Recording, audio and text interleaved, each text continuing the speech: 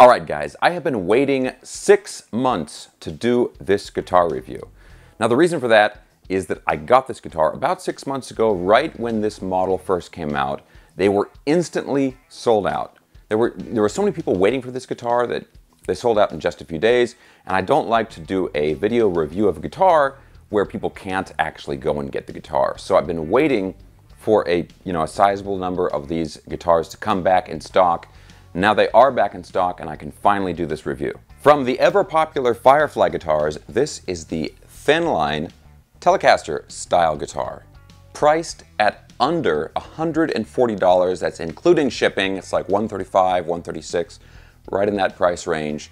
No joke, with free shipping. You can get them from Amazon.com. As always, I'll put links in the video description below. Now, like I said, these Firefly guitars are incredibly popular. The first guitar from Firefly that I reviewed was their 335 style semi-hollow. This one here, I've had this guitar for quite a while now. It's held up really, really well.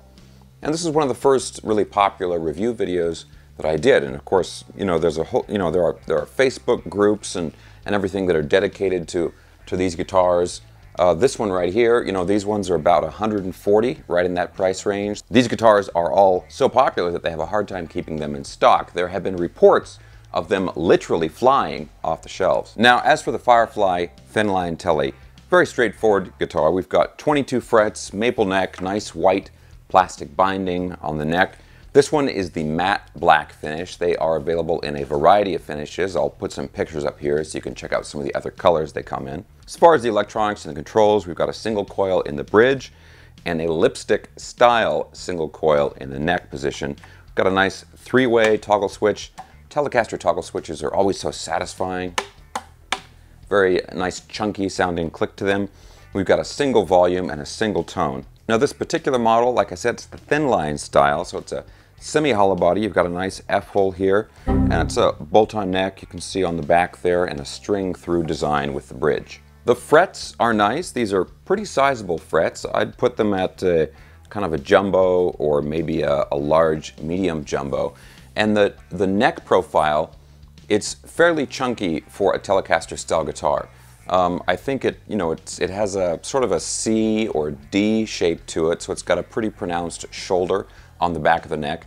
And it's not like a really thick neck. It's not like something you would expect to find on a Les Paul or anything like that.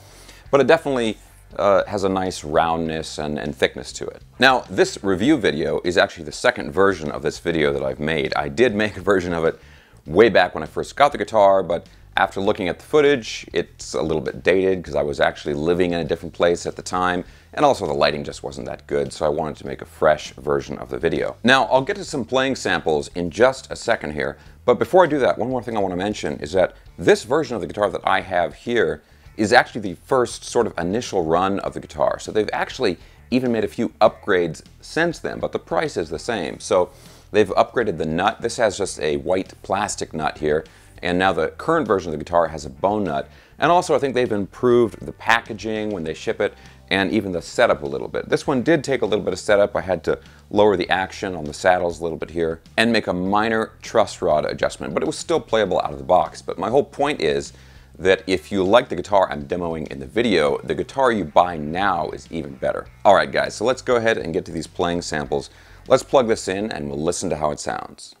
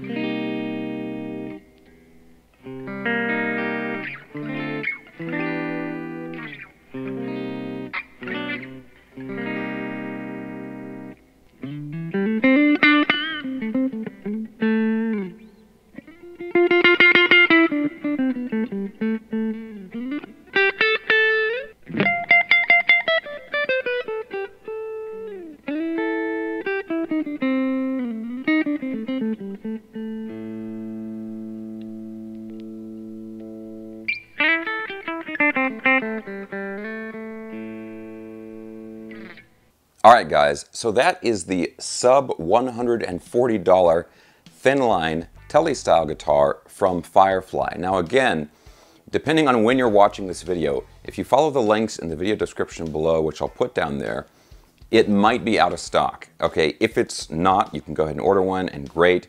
If it is out of stock, you're gonna have to wait, a few weeks, maybe a month, and then they'll have another shipment of them in. But don't worry, even if it says this product is unavailable or something like that, it will be back in stock eventually. It's pretty amazing that it seems like the biggest challenge this company has is keeping the guitars in stock, because so many people buy them and order them. There's even a lot of people who order multiples of the guitars. They'll have one, they keep it original, then they'll have a second one that they use as a modding platform. Now, between these two guitars, if I had to choose, I would probably still go for the 335 style, just because it has the humbucker pickups in it, and I prefer the tone of humbucking pickups. I feel like they're a little bit more diverse in terms of the styles you can get out of them, that kind of thing. But this is still a really, really great guitar, and this one is even cheaper, by $5 or $10 than the 335. Alright guys, now I know a lot of you who are watching this video already own either one of these guitars or the 335, or maybe you're looking at one of the brand new models that Firefly is going to be bringing out soon. If you own any of those, I would love to hear what you think of the guitars, and I'm sure the other people watching would like to know what you think of them too. So go ahead and leave your comments down below in the comment section. Like I said guys, I'll put links for all of this stuff in the video description, and again, if you go there and if it's sold out, you just have to wait a little while, and that same link will work eventually when they come back in stock. It is amazing and awesome that you have so many choices these days for good guitars under $150, and there's two options right there that are both great choices. Alright guys, that's it for today. I know a lot of people have been waiting a long time for me to do this review, so there it is. I hope you guys enjoyed it. As always, if you liked this video, please give me a thumbs up, subscribe. If you haven't already, hit the notification bell, and I'll see you in the next video.